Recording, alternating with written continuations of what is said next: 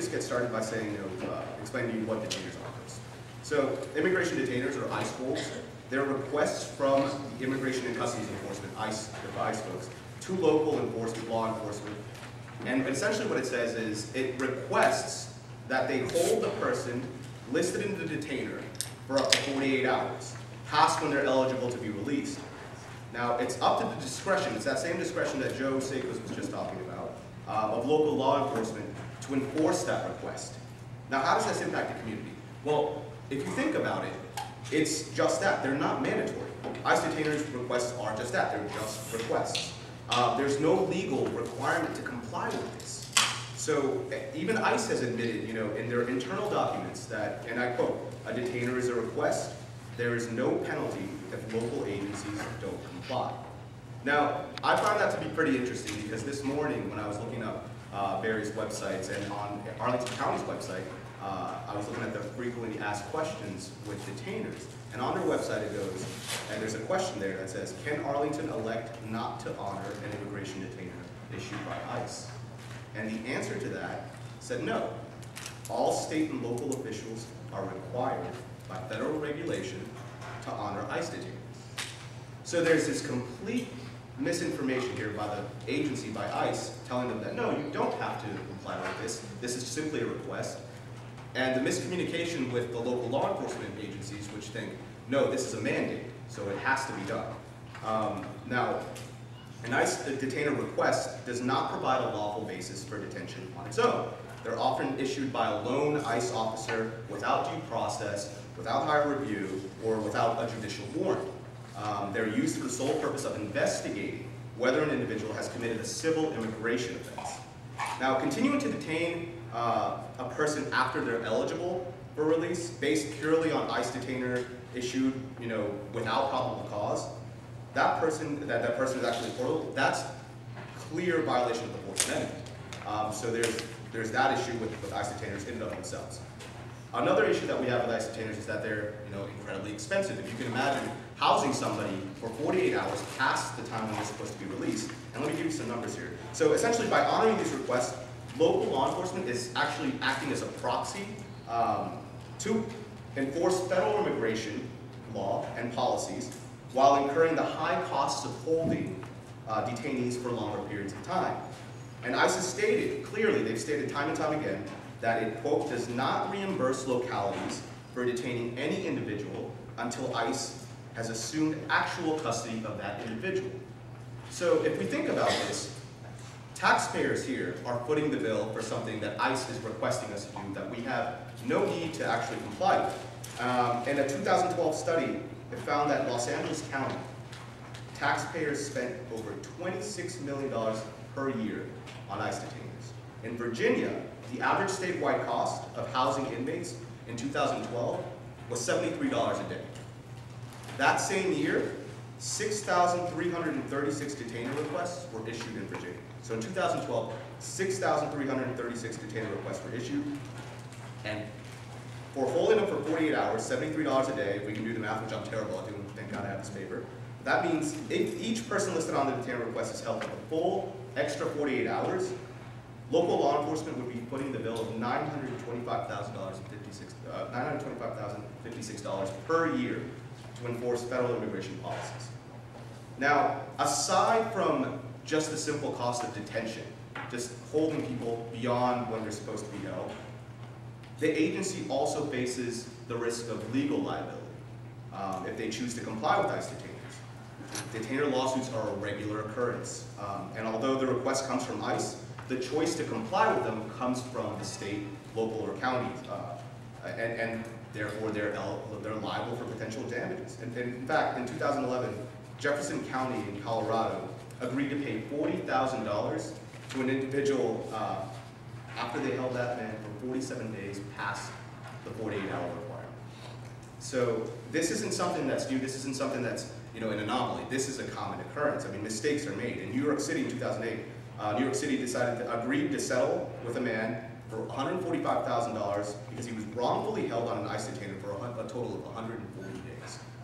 And in 2010, in Spokane County, Washington, they agreed to pay $35,000 settlement to a man who was wrongfully held without bail for 20 days because of an ICE detainer.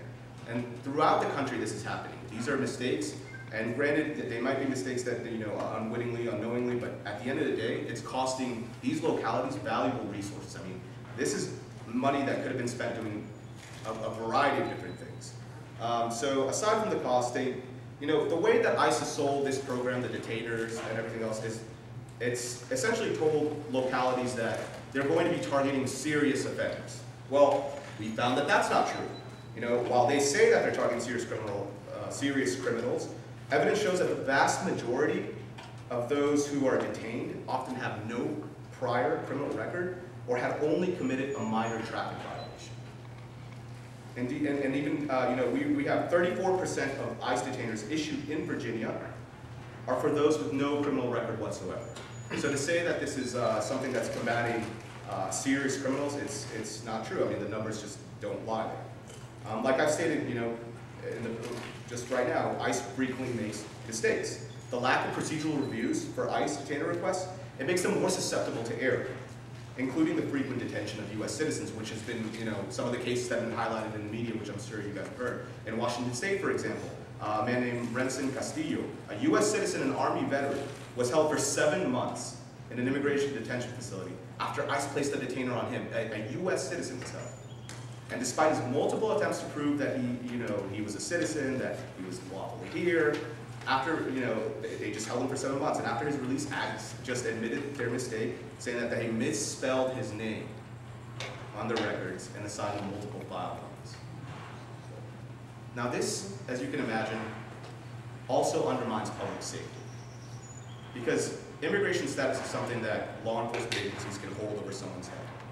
If they don't choose to comply with law enforcement, that's something that they can use against you and say, if you're not going to cooperate with us, then you can just call ICE, have them handle this, which makes people obviously a lot more hesitant to reach out to law enforcement when they are injured. There was a case here in Arlington, I believe, that happened a while ago.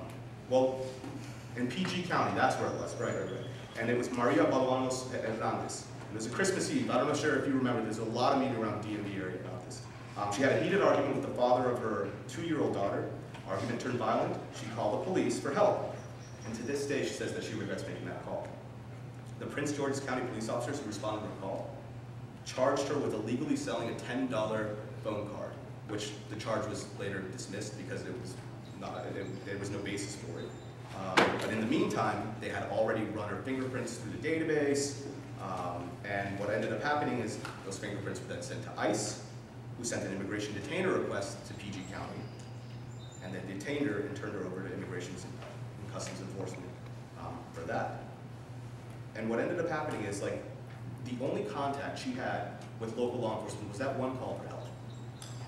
And that turned into a nightmare for her. If that happens in one case, why would anyone want to reach out for help if they don't have a lawful immigration status? If they know that this is something that could happen to them, they're less likely to reach out for help, and they're less likely to actually aid the police if they do see a crime being committed, because they're more fearful of deportation than anything else.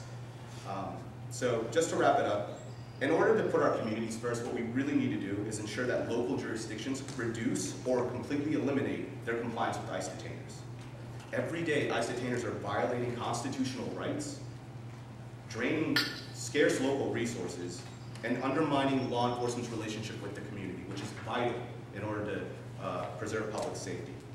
A growing number of localities, and this is what really makes me think that there's work that needs to be done and it's actually able to be done. I'm very hopeful about this issue because across the U.S., a growing number of localities in different states are choosing not to honor ICE detainers because of their questionable legality and the cost and the community impacts. In fact, according to the American Immigration Council, over 100 cities and counties across the country have restricted their compliance with ICE detainer requests. And I think it's about time that Virginia joins in. And I'm so happy to have you all here because, like I said, this is going to be a battle that's fought, locality by locality, because they vary. So whoever's in charge of detaining, whoever's in charge of housing people on arrests, they have the discretion to say whether or not they're going to comply with ICE detainers. And that's why we need you guys and some of the advocates here from Harrisonburg. It's great to have such a great show here. it's really helpful for me, and I'm really happy that you all came out. Thank you. Great. Thanks, Joseph. So now we're going to do